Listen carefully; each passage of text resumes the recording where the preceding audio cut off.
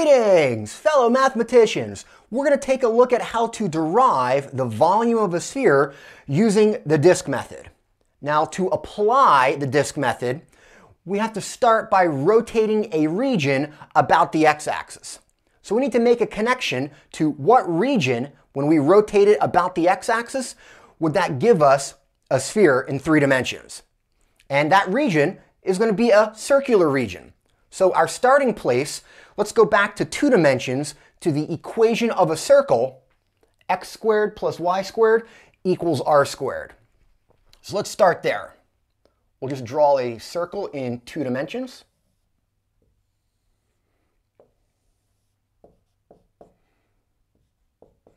And we're going to denote the radius of that circle as r. All right, now eventually we're going to set this up as an integral with respect to x. From the center to the edge, that distance is the radius, giving you here the x-coordinate positive r. This distance is also the radius, but it's along the negative x-axis, so this coordinate is negative r. Eventually we're going to have an integral set up from negative r to r, integrating with respect to x.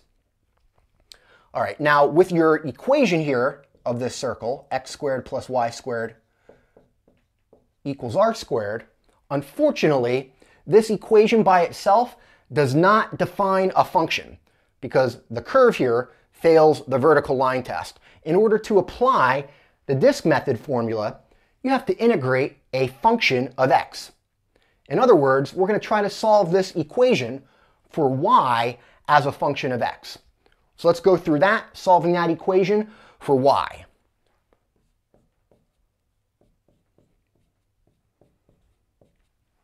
All right, first I can solve for y squared, subtract x squared from both sides.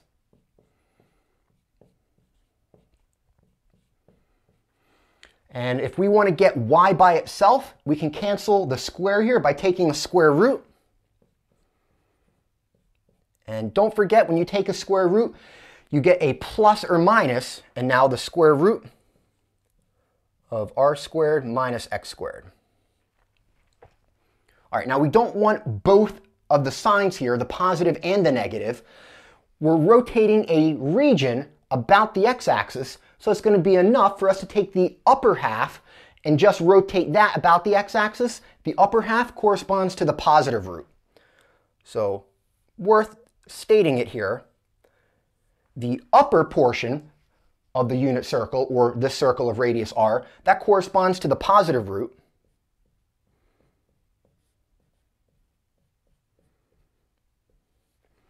And the negative, that corresponds to the bottom portion of the circle.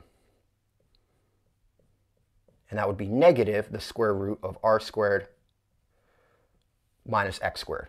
We're just going to use the positive root, and we're going to use that in the formula here, which is nice because that has a square root in it. The formula for the disk method has a square. Those are going to cancel out. So our integral, once we've set it up, it should look rather simple. So let's plug everything in. We get our volume here as the integral from negative r to r. Your region here that you're rotating lies between negative r and positive r on the x-axis. All right, the disk method also gives you a factor of pi. That's because your cross sections are circular, pi r squared.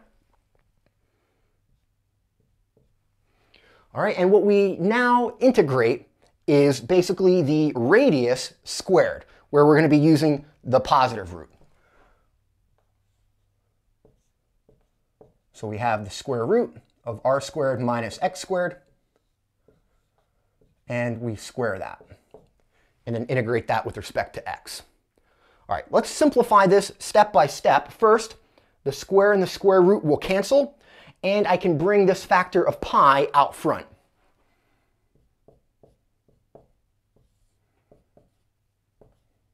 So we're just going to be left with r squared minus x squared. All right, you could integrate from here, but this is going to be a little bit tedious when you then plug in, with the fundamental theorem of calculus, your limits, negative r and R for x. What we can notice is we have a symmetric interval from a negative number to a positive number, and the function that we're integrating, if I call that f of x as r squared minus x squared, that is an even function. In other words, if you were to plug a negative in for x, you just get the same thing as f of x. So we have a shortcut, which hopefully you're familiar with. When you have an integral of an even function over a symmetric interval, negative a to positive a, you can integrate from 0 to a, but then double that. So we're going to make use of that, giving us a lower bound or lower limit of 0. That's going to make it really nice to evaluate this integral. So we're going to double the integral from 0 to r, and our function stays the same. Again, here we're using this trick only because the function is an even function. So we're integrating r squared minus x squared. All right, now it's worth pausing here to emphasize a very common mistake that I find even the best Calculus 2 students make. It's when they integrate r squared. Now make sure you realize your variable here, you're integrating with respect to x. The radius r is a constant, which means r squared is also a constant.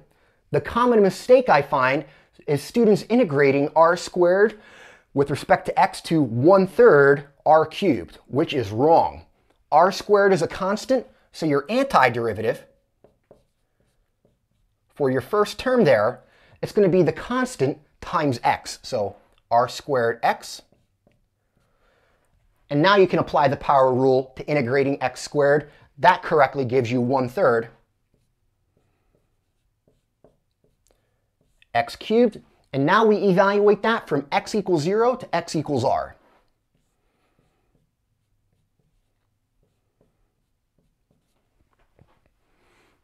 All right. Now, it's nice when you plug in x equals 0 here, because that whole antiderivative is going to evaluate to 0. And we just need to now plug in x as r. And we're about to see a very common question I get, or something that I bring up. Why is there a 4/3 factor in the volume formula? That factor of 4/3 is not made up, and we're about to see where it comes from right now. So let's go ahead and plug in x equals 0.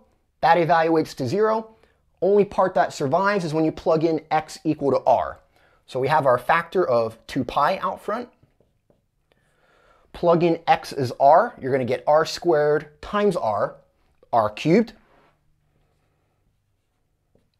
And then here, minus 1/3 r cubed.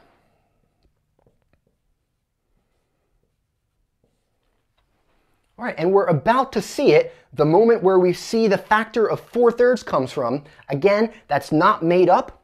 Here, you have r cubed minus 1/3 r cubed. 1 minus 1/3 is 2/3.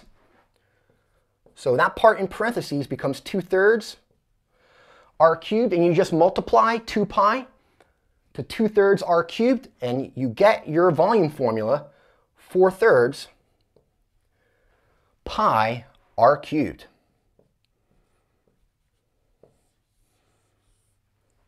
And there we go. We see where the factor of 4/3 comes from. It's basically from the power rule for your antiderivatives.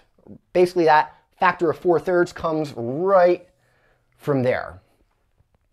All right, and that's it. That's how we derive volume formulas for special solids here using the disk method. Hope you enjoyed this video. If you did, support the channel, like and subscribe.